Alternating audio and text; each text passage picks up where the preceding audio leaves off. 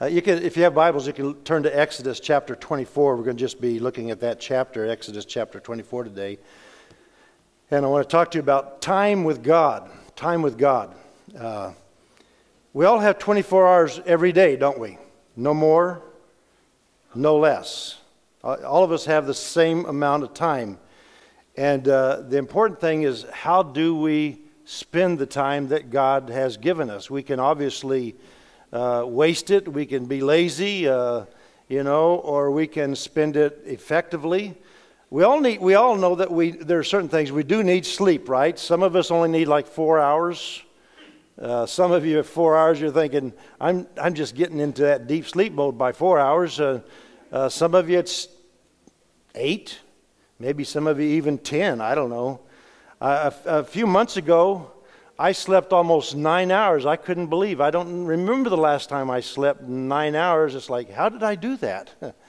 Usually about 4 to 6, somewhere around 6 for sure, I'm at least awake, and sometimes I can go back to sleep. Sometimes I might as well just get up, and it usually doesn't matter how tired I am when I went to bed. I'm just 4 to 6 hours. I'm up and ready to go pretty well. So, but there are things we do with our time. There's work, there's school, there's certain things that are kind of locked in. We've got to do them, where they're part of our duties or responsibilities, and we have to work because we have to make a living so we can feed our families. And kids have to go to school. Well, some don't, I guess, but generally your parents make you go to school. They want you to learn so you can grow up and you can get a good job and support them in their old age. And so you have to go to school.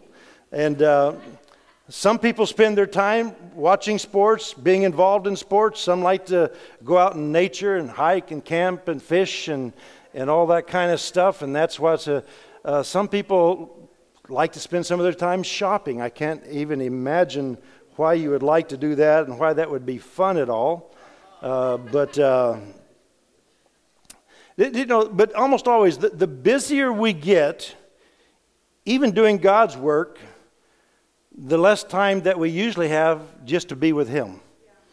And it seems to be that way. And I want to challenge you. I mean, generally, we as pastors don't like to say these kinds of things because we're always needing more people to help and work in the church and all of that. And I don't want to give anybody an out and say, well, I'm busy enough. I'm not going to do anything, Pastor. But we can't even be over-involved in the sense of trying to do so much for God when we haven't spent any time with God. You know what I'm saying?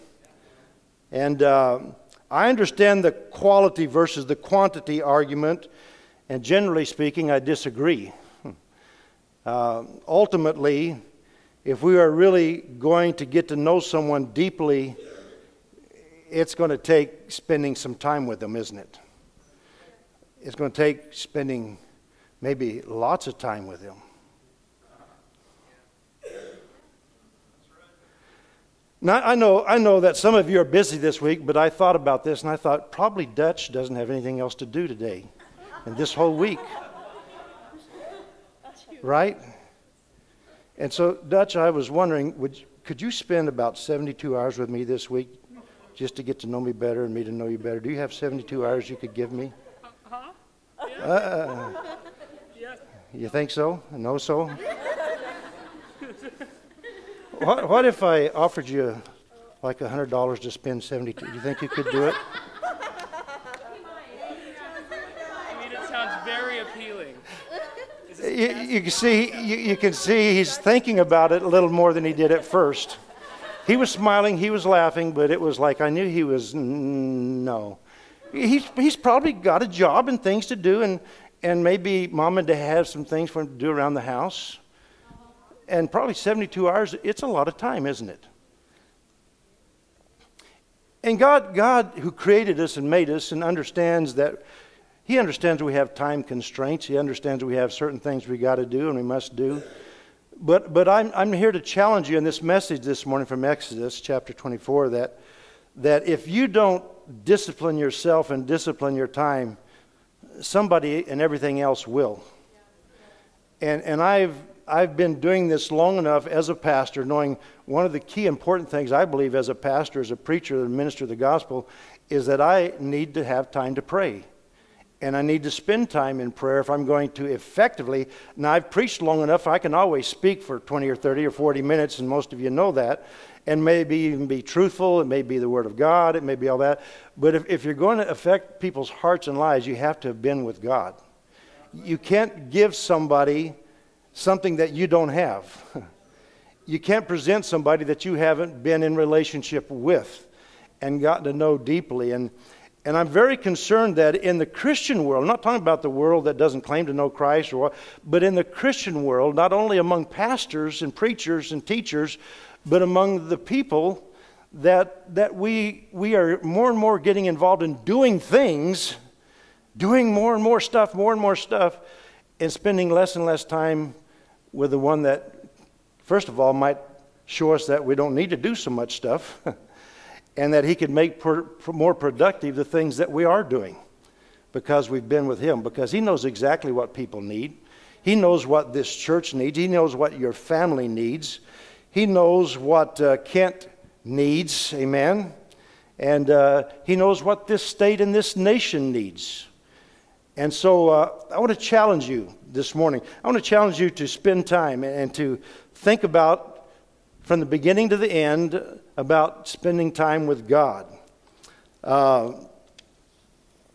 Because he wants you to. He wants you to spend time with him. He's not too busy. I said God's not too busy that he would push you away and say, not now, not now, my child. I'm really busy. I got someone more important than you right now. I'll get back to you when I have time. Years ago, one of the things that, the first time I saw it happen, I thought it must be an aberration.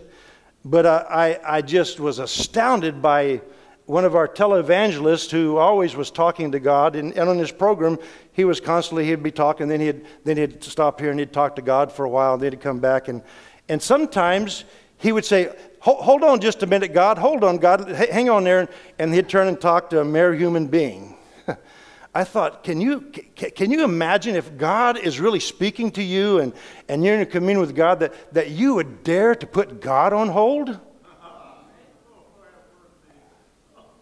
I mean, if God is talking to me, I want to stay right there and listen as long as he's talking. Amen. And I don't care about you, because you're not as important as he is. And if you are important to my life and I need to minister to you, I'll be able to do that much more effectively after I've heard from him. Amen. Instead of trying to minister to you first and then say, God, help me. How did it all go wrong? And he's probably saying, well, if you'd come and asked me, I could have given you some direction that could have helped you out. Now, Exodus chapter 24, you'll note, I'm not going to spend time trying to exegete the exact places here, but some of this, there's some verses here that probably fit in the chronological order back around chapter 19. And so it's, how many realize your Bible, especially Old Testament, isn't chronologically in order sometimes. So, but rather than spend time trying to divvy that all together in the time we have today, I just simply want to just read this chapter and then talk to you a little bit about it. It says, Exodus 24, and the covenant is being confirmed here with Moses and the people of Israel. Then he said to Moses, that is God, come up to the Lord, you and Aaron, Nadab and Abihu, and 70 of the elders of Israel. You are to worship at a distance, but Moses alone is to approach the Lord.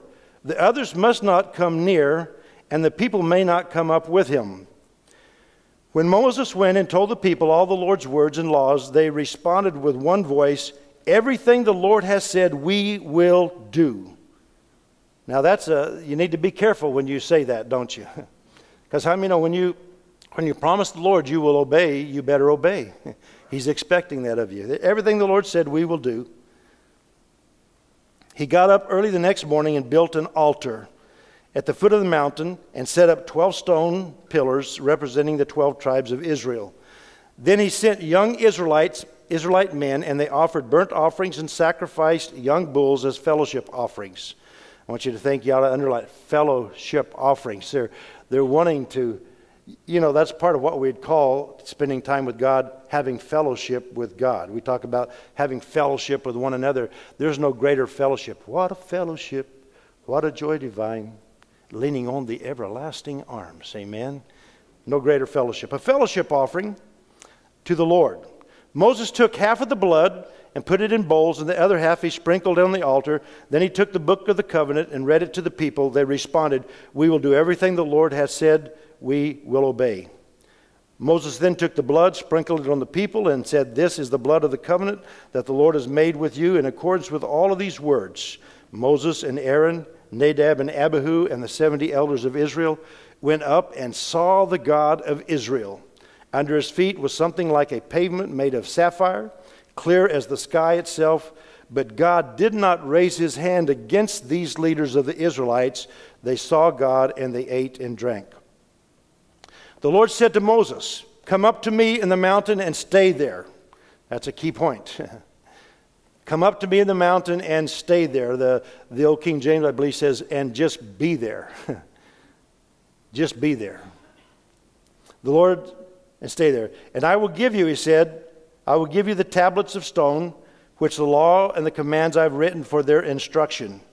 Then Moses set out with Joshua his aide, and Moses went up on the mountain of God, and he said to the elders, "Wait here for us," that's him and Joshua, "until we come back to you. Aaron and Hur are with you, and anyone involved in a dispute can go to them."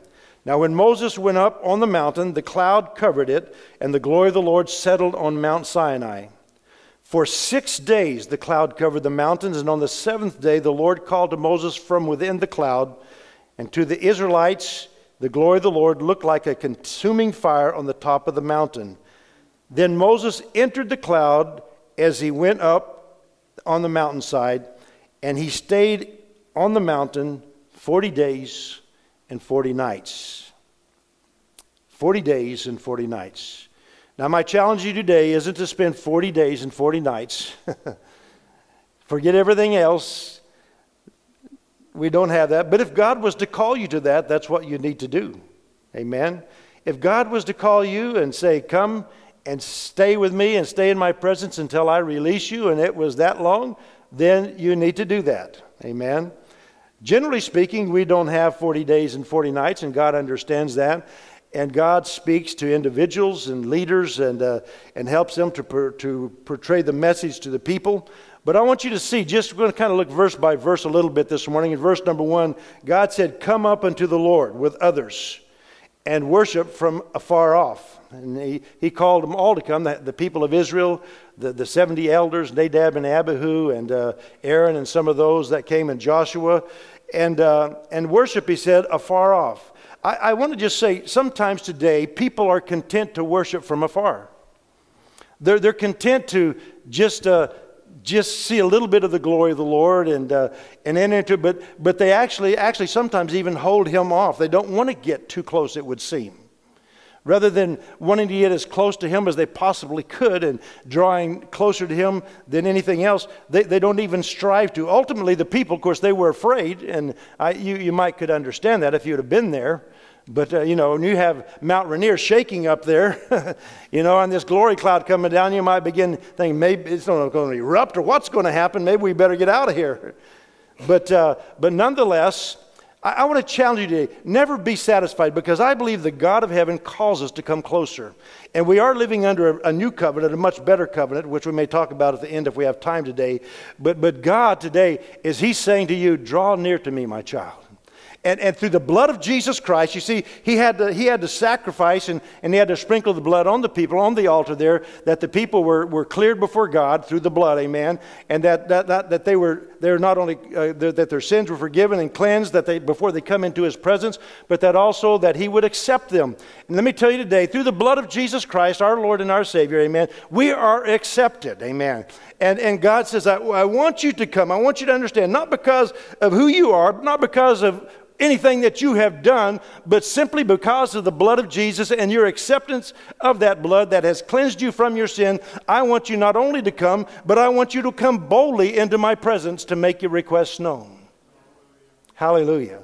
You see, when Jesus died and the temple was, the veil in the temple was torn from top to bottom, representing that opening into the very holy place of God to come into God's presence for everyone, not just a few people, but for whosoever will, amen, can call upon the name of the Lord, and God wants you to come. And so don't be content with worshiping from afar off. In verse number 2 there, Moses alone shall come near to the Lord. Not the elders, not the people. God did then, and he still does, often call his chosen men, amen, or women, to come up closer, to give them vision, to give them understanding, amen, to give to the people. But I want you to understand today that God wants to give you vision and give you understanding too. While God still, I believe, he has prophets and teachers and preachers and all of those people that he uses and their ministry gifts that he's given to the church, amen.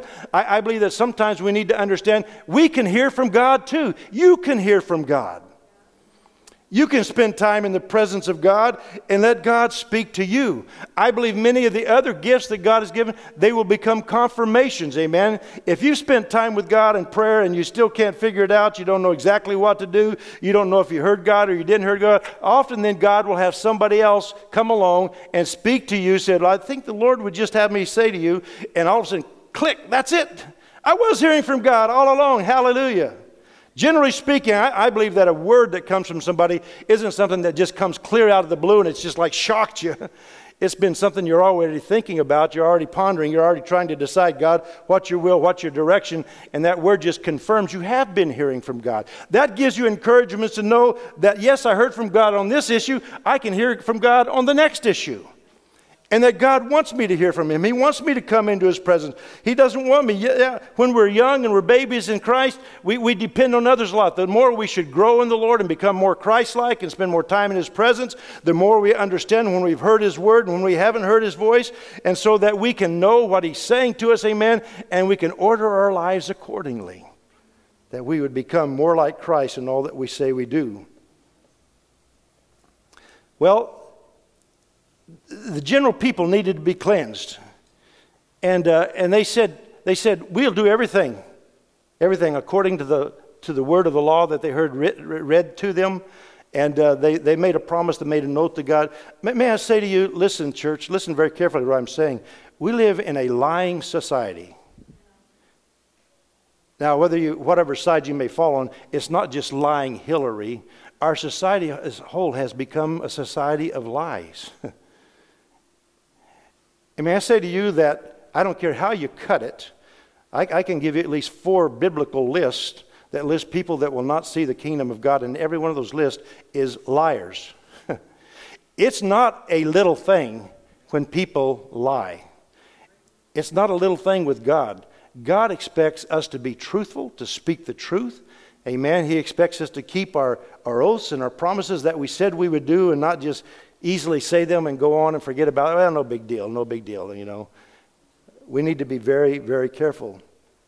Well, verse number 9, it said Moses and the elders went on up the mountain. God called them up, and how we need to go and see God today.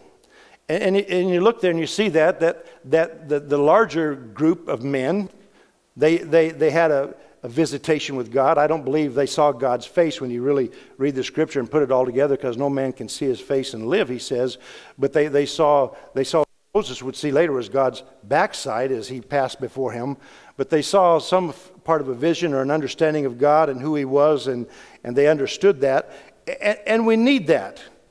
And here's what I want to challenge you. How many of you here today, I'm not saying you've seen God or a vision of God, but you know in your heart you've had a real visitation from God in your spirit. Can you raise your hand?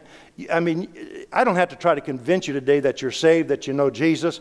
You know because he has spoken to your heart. He's real in your life, amen, and you know it beyond a shadow of a doubt. Here's what we got to be careful of, though. We've got to continue to stay close to Jesus, because if we don't, it's so easy to drift off. You see, here were a part of these men that saw this incredible vision of God. A part of these men, one of them was a guy named Aaron, who not long thereafter would build a golden calf. Another part of those guys was Nadab and Abihu, who not long thereafter would offer unholy incense before God, and fire would come down from God and consume them. because they didn't recognize that God is a holy God. And contrary to what a lot is preached and taught and thought today in America, even in our churches, that God has not changed. God is still a holy God. Amen. And while there may not come fire down and consume us when we get reckless and think that it's no big deal just to come into His presence with sin and garbage in our life and act like it's no big thing, there will come a day of reckoning. There will come a day of reckoning for every human being. We will give an account, amen, before God. It may not happen here, but it will happen sooner or later. And so we need to understand it. And I pray that when you've been in God's presence, when you've had an experience with God, remember that experience. And remember, I don't know, but I can simply just say for myself, the closer I get to the Lord, the more I realize my unworthiness. The closer and the more that I come into His presence, the more I realize that, man, no matter how good I may have thought I was doing, I may have thought, Lord, look at me. I've been really good this last week. I've preached a good sermon. Everybody said it was wonderful. And I did this and this and that. And, it's not a production thing with Him. He's not impressed. Number one, I could never produce enough to even merit His grace that saved me. Amen. It's not that. But I'm simply saying this. He is so holy and so otherworldly than what we can even think of, that when you really draw close to the Lord, and this is what bothers me sometimes with the flippancy of some religious things and revivals that supposedly go on, where there's more flippancy and there's more coming into His presence supposedly, and then they go out and they live like the devil. I don't know how you come into the presence of a holy God and go out the same. I don't know how you come in the presence of a holy God and go out without realizing that woe is me, as Isaiah, even though he was God's prophet, even though he was saying, somebody else is saying, maybe.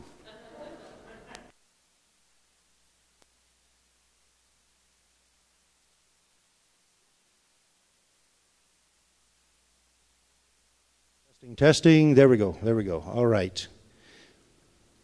Remember Isaiah?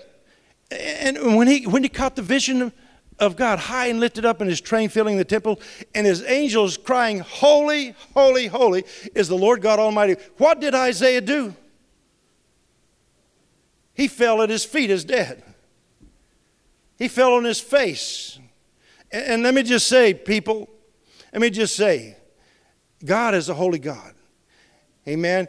And we do have access. Hallelujah. But we must never take God for granted. We must never. Remember, I preached a month or so ago, and that, God says, you thought I was altogether like you. No, He's not altogether like us. He's high and lifted up. Amen. His train fills the temples, and His angels are crying, holy, holy, holy is the Lord God Almighty. They have wings, 6 wings, was it? 6 wings? And what do you know? What did they do with 2 of those wings? They covered their eyes in His presence. Wow.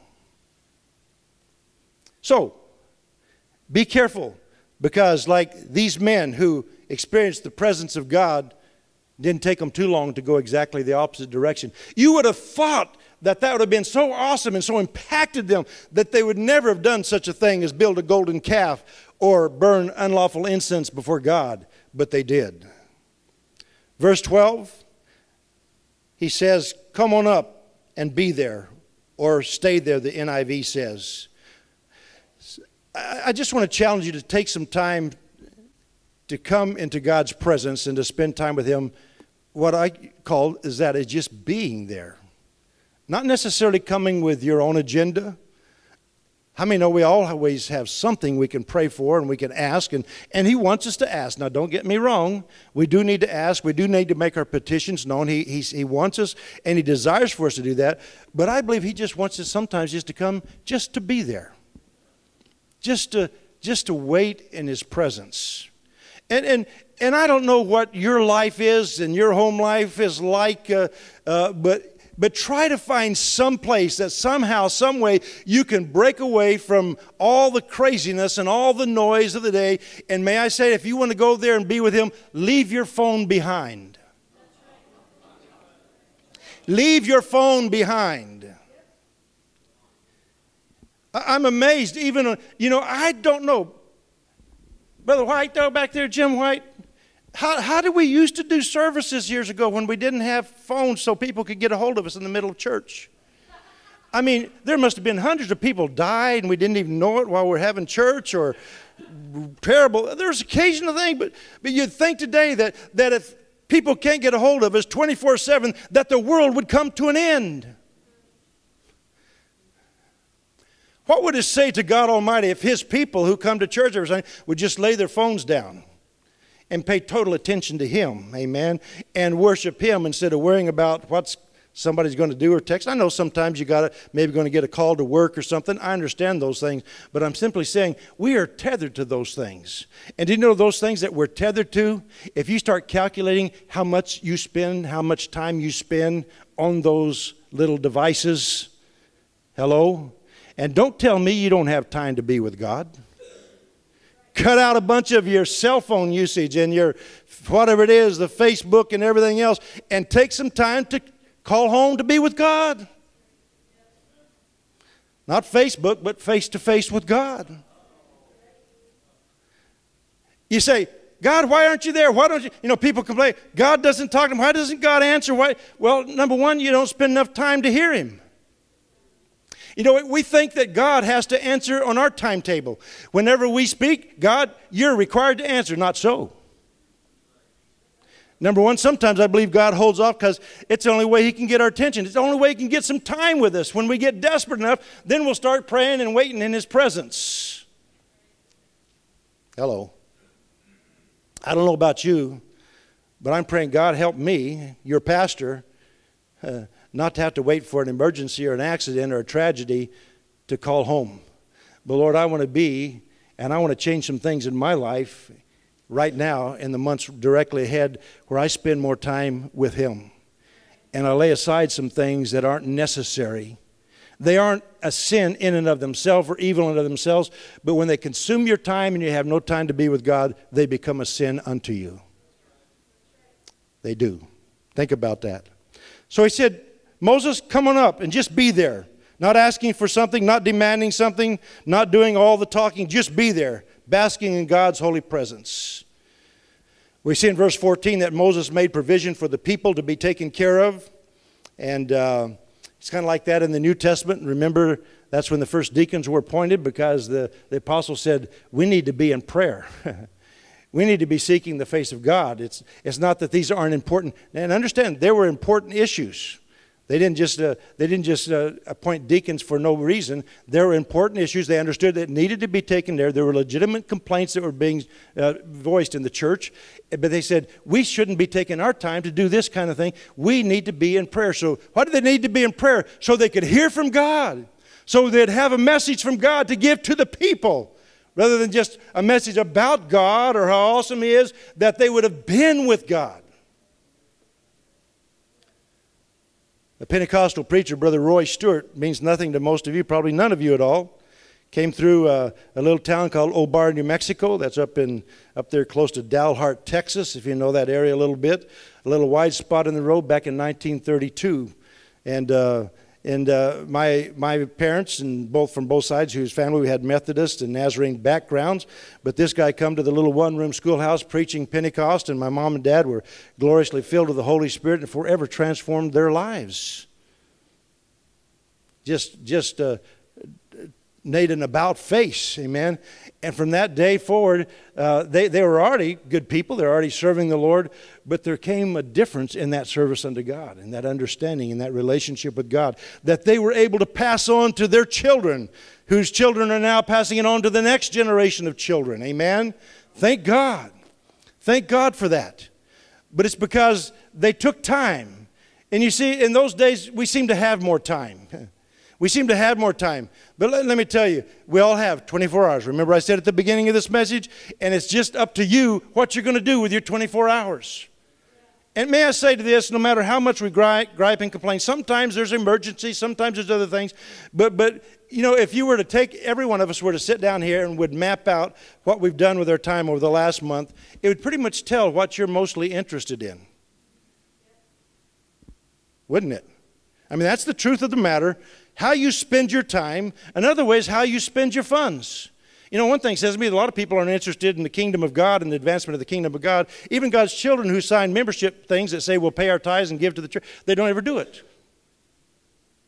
They never give to God that which He has blessed them with, and the tithe and the offering.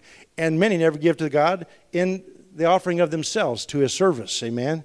How many know it's not about just saying a prayer so I can get to heaven? God says, I want you to become a disciple. I want you to become a follower of me. Amen. I want you to be willing to lay down your life. I want you to count that even your relationship with your parents or your children is not as important as your relationship to me. Hello. Well, I got to hurry on. I'll never get done. The apostles appointed the deacons so they could be in the Word and in prayer. Now, how many of you have flown in an airplane? A few of you?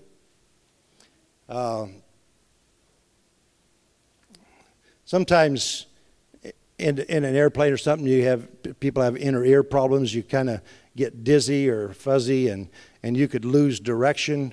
Sometimes you get in an airplane, you get up in the cloud, and you can't see. How many of you have ever rushed the door where the pilots are when you've been in a flight and suddenly there's cloud and you can't see the ground, you can't see anything? How many of you are out there pounding on the door? Do you guys know where you're going? How many of you would fly with a pilot that refused to use instruments or didn't know how to use instrumentation to get where he needed to go? You see, there's going to be times in your life, God says, come up into the cloud, because that represents to me also, not just that the glory of the Lord is there at that moment, but you're going to walk through times in your life when it's going to be like you're in a cloud. When nothing seems to make sense, when things aren't going right, when you've prayed, when you've done everything you know to do, amen, and it just isn't happening, and you're going to need to depend upon the Holy Spirit, amen, and the word that God has given you. You're going to need to walk in faith on the word that you receive from God when you're up in the glory cloud, when you're walking in the cloud that you can't understand which way you're going, which way is home, amen, but trust God. Trust the Holy Spirit, amen. Trust the navigation system that He has given you, amen. And if you've been with Him and you've talked with Him, then you can do that. Now, Dutch isn't going to know a thing about what I do all this week. That's a crying shame.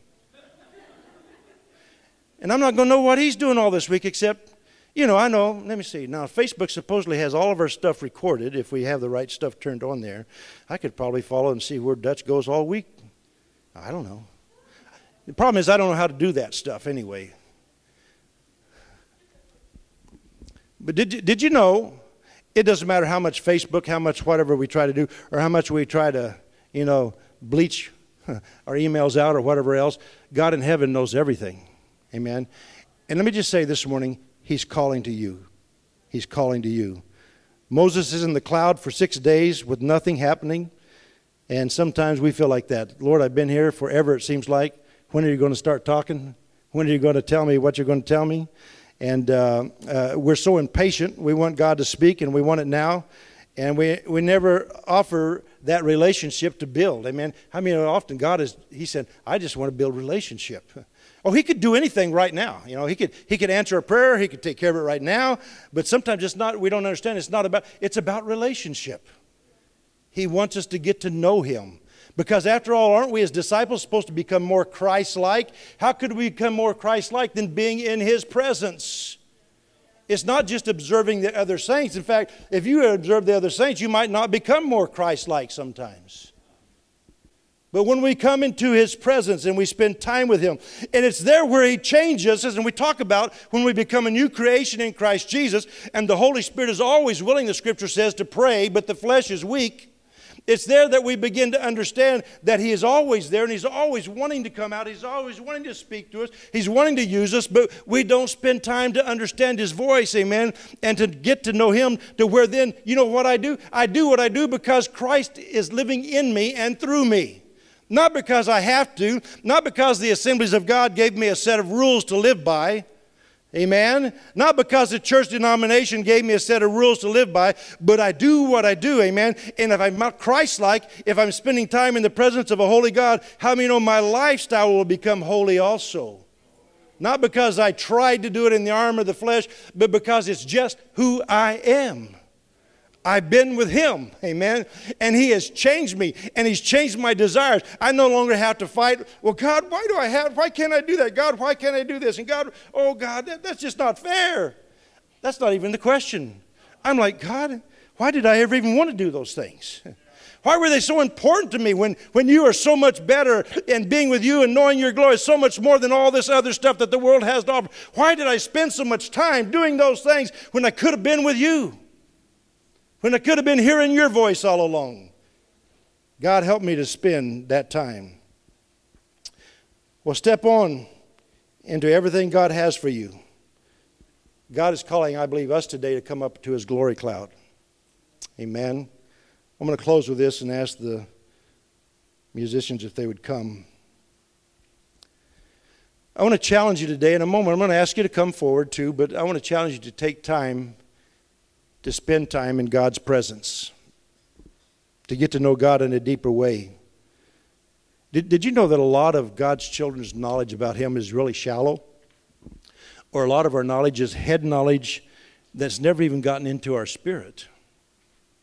You see, when you take the word, and remember, this is a saying you've heard from me dozens of times. You know, somebody said, if you have the word alone, you know, you dry up. Because the word can be hard to live by if you only have the word. If you have the Holy Spirit alone by itself, you can blow up. But if you put the word and the Holy Spirit together, you'll grow up. Because the Holy Spirit working in you is what makes the Word of God come alive and makes the Word of God doable. Not just doable, but you do it because you want to do it, because it's who you are. Amen. This world no longer holds the fascinations for you that it once held. The things of this world no longer hold the fascination for you that it once held. Only what God wants and God's will and God's desire emanates from your spirit and your being, because you've been with the King of Kings and the Lord of Lords, the mighty God. It takes time to get to really know someone and build relationship. How many know that? It takes time. Here's the thing. Even among us here as the body of Christ, you realize this. If you only come to Sunday morning and especially if you come late and you leave early, you know a lot of people here. You kind of know about them, but you don't really know them. Right? If you're going to really get to know them, you need to enter into more activities with the people of God. You're going to need to come to a prayer meeting on a Wednesday night, for instance. Do some other things. And you're going to take some other time, maybe go out to lunch with, or invite somebody to lunch, or, do whatever you need to do to get to know one another and build relationship in the body of Christ.